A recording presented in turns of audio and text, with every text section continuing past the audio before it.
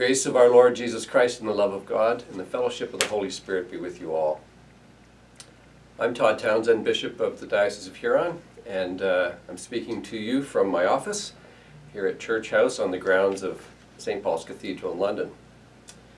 I just thought it was time to check in with all of you again and to speak a little bit about and make some comments about our physical and mental health, about our financial health, and about, of course, our spiritual health through this time. The physical and mental health is something that's under strain, I would think, for just about everybody in different ways.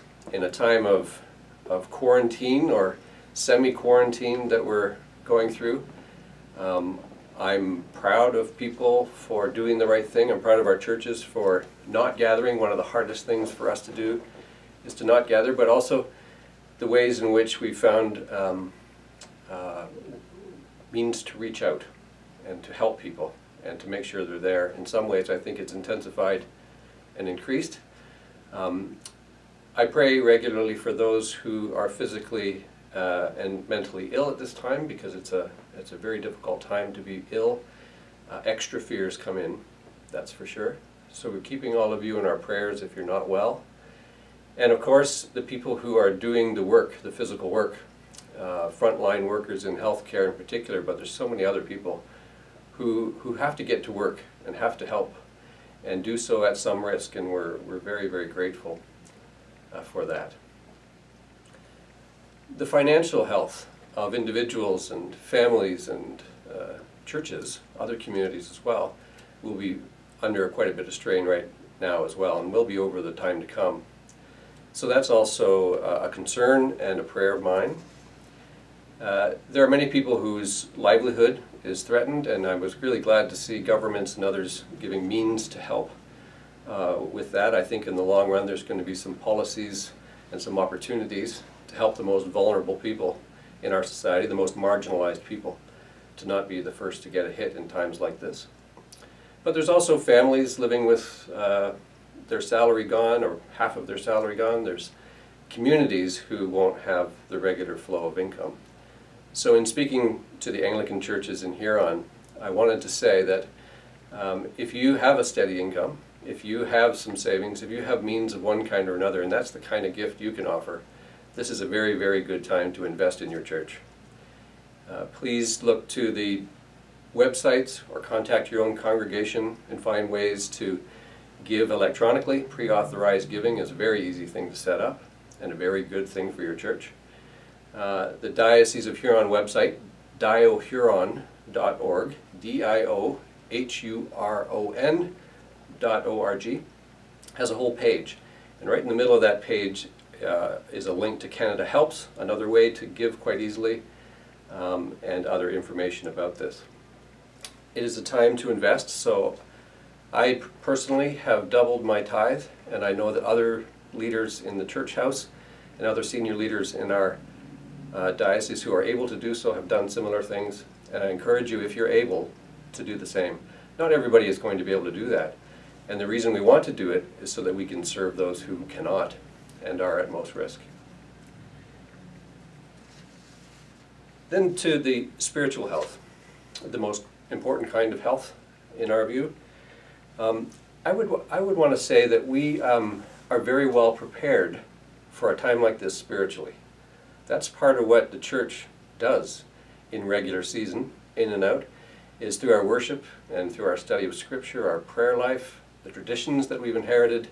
We prepare ourselves for times of trouble, and we know where to lift our eyes and find help. So that's what we're doing. Our spiritual health is probably really quite good, and I want to encourage that, but I also want to encourage you to take opportunities to bring your own spiritual health to a new place, a better place in this time. The Christians, of course, have a beautiful story to live. We have a beautiful kind of good news to share. So let me just take a moment to share some of that good news as I think of it this weekend in the middle of the season of Lent. This is tomorrow, Sunday, will be the fourth Sunday of Lent, and this is the collect prayer from that liturgy. Let us pray. Almighty God, through the waters of baptism, your Son made us children of light. May we ever walk in his light and show forth your glory in the world.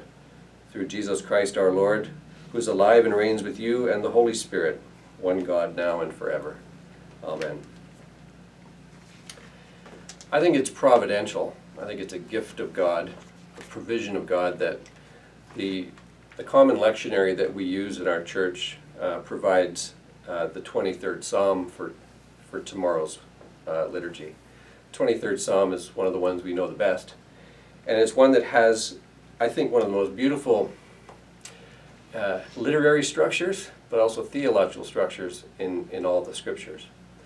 I'd just like to draw your attention to that about it. I'm using the version that's on page 731 in the Book of Alternative Services. I hope you've got one. I hope someone will deliver this or a Book of Common Prayer and a Bible to you if you don't. Download it from Anglican.ca under Resources. This is the version of this from our Book of Alternative Services. Just the first 4 verses here. The Lord is my shepherd, I shall not be in want. He makes me to lie down in green pastures and leads me beside still waters. He revives my soul and guides me along right pathways for his name's sake. Though I walk through the valley of the shadow of death. And here we notice the turning point in the psalm. Here we notice, I think, one of the most profoundly theological things in all of the scriptures. Though I walk through the valley of the shadow of death. The valley of the shadow of death is something we walk through all of the time, and we certainly are walking through right now. Up until this point in this poem, in this psalm, everything is speaking about God. We're saying excellent things about God. The Lord is my shepherd, therefore I shall not want. The Lord makes me lie down in green pastures and leads me beside still waters. The Lord is like this. The Lord does that. The Lord revives my soul and guides me along right pathways. These are things we sang about God. But when we get to the words, though I walk through the valley of the shadow of death, and say, I shall fear no evil, the world, and we would have to say, why? How can you walk through the valley of the shadow of death and not fear evil? Because you are with me. We say to the Lord, the Master, the Shepherd, I fear not because you are with me. Your rod and staff, they comfort me. You spread a table before me in the presence of those who trouble me. You've anointed my head with oil, and my cup is running over.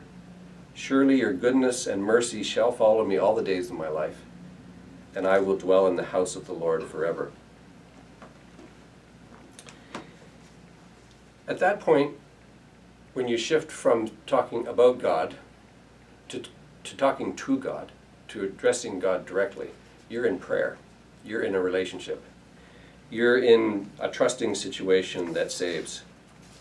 In Hebrew, in the language, Hebrew that the psalm would have been written in, there are exactly 26 words before and 26 words after, you are with me.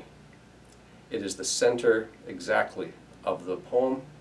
It is the center exactly of our lives. And it's the center exactly of our life right now. And that's a wonderful thing to know. So, address God directly. You and your relationship with God, no matter how good or bad your relationship with God is at the center of your life right now, and it is what will save you. It is what is saving us right now.